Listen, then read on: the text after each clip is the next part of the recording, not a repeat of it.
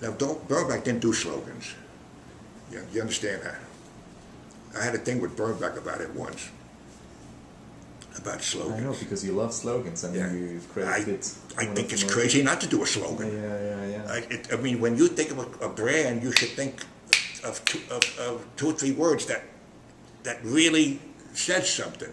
So I said, Jesus Christ, that's great. You know, the duck soup. Said, big page, small car, think small, futura type. Because I was always telling you should use futura type because it was German. I mean, you know. And he said, George, great, do me a layout. I said, I can't do that. Get out of here. That's a good point. I can't do that. Yeah. Because Krohn didn't like it.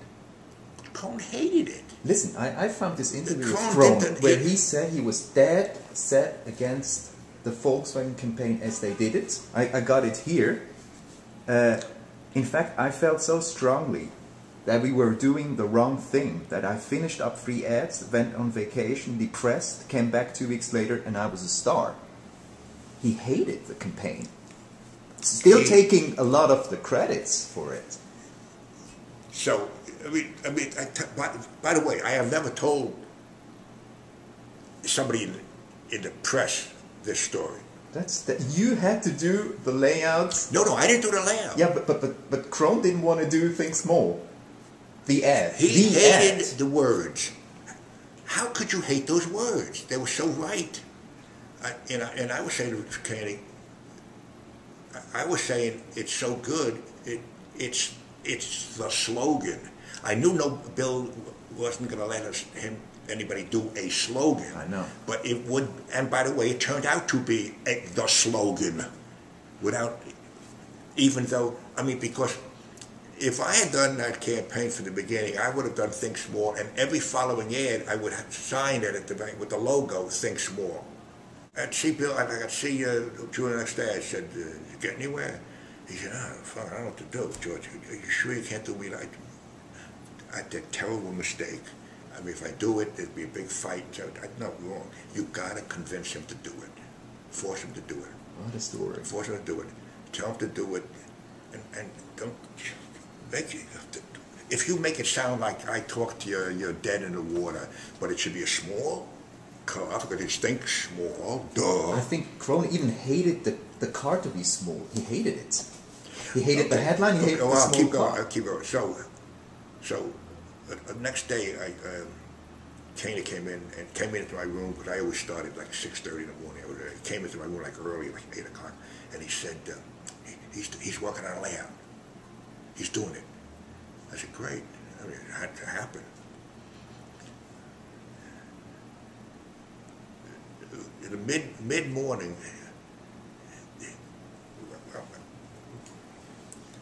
my room was right next to his, or was it Bill's, or Taubman? I'm a little confused. It's a long time ago. I think it was 2, yeah. We were next to each other, you know. It was Gage, and then it was a secretary, and then there was Taubman, Krohn, and me. And I've always said that lineup of 4 guys were the 4 best art directors in the history of advertising at the same time. And I was thrilled to be working next to talent, you know, etc. In any case, so, George, I want to show you something. By that time, we had gotten not friendly, but we had gotten to the point where he was asking me design questions. Technical. Yeah, he was asking me about typography. Yeah. His idea of type. Oh, okay, I'll tell you his. So he shows me. The car was too big. I said, gee, oh wow. I said, what a great line. Yeah, you like that line? Oh my God, it's a great line. Wow, that's a great line. Oh, you Instead really of you nudged him into. Oh yeah, man. Then I went. You were helping Julian. Gee, why don't you make the car a little smaller so it's more? Oh yeah, you're right. He had set Futura. I said, gee, Futura is perfect. He said, you like that typeface? I said, yeah, why'd you set it? He said, I don't know, people, the type, there was a type director there, a German guy. He said it that way. But somehow I think Junior was saying to people it should be in Futura. Junior didn't know what the fuck he was talking about. Okay. And he had set the type. Julia had written a body copy of it. And I said, gee, that's terrific. I'd like to copy one. And the Fute, and he said, what's that? I said, well, it's called Fute. It's the nickname for Futura. Everybody calls it Fute. Typographers call it Fute. He said he had no experience in typography.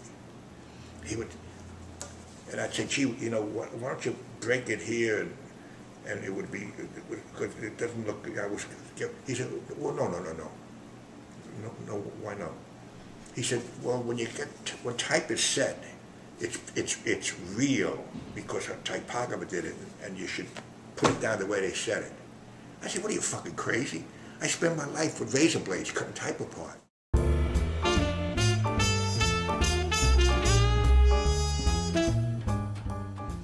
So if you look at this type, I mean, I find it horrible, the body copy.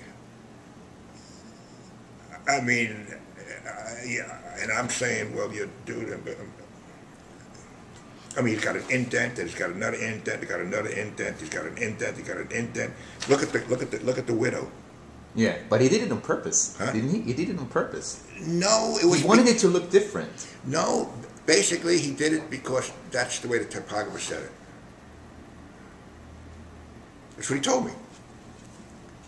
He said, no, he said, that's honest. What do you mean honest? I said, well, the typographer said it. So he's not playing with it, he just had it set. I said, what are you, fucking nuts? And I'm saying, what are you, nuts? You know, those typographers, they're just a tool. You know, we're the artists. You know. Anyway, I mean, I can't look at that. I mean, a guy like Paul, I never talked to Paul about this, but Paul would have said, that's not an art director, that's not a designer. Art direction, great art direction, changed execution, changed advertising. You know, I mean, there's always been great, terrific writing in advertising. You can go through advertising; it was always terrific.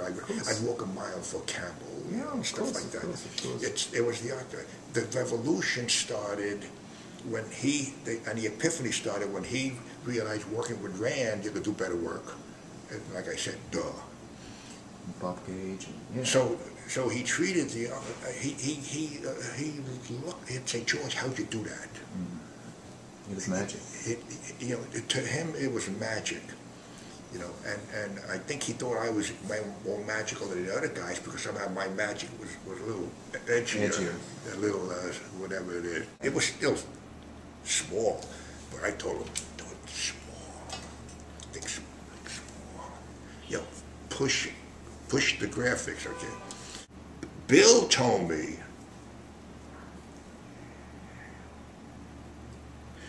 that when he was presenting it, the Think Small ad in Germany to Nordhoff and his guys,